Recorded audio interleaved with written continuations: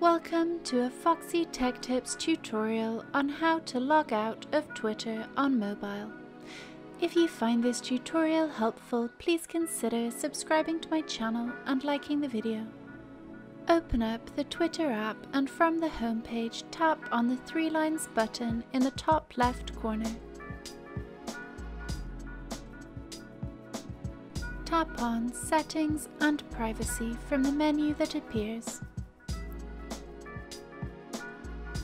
Tap on Account from the top of the Settings and Privacy options. Now at the bottom of the account options, tap on Logout. Tap Logout again on the pop-up that appears.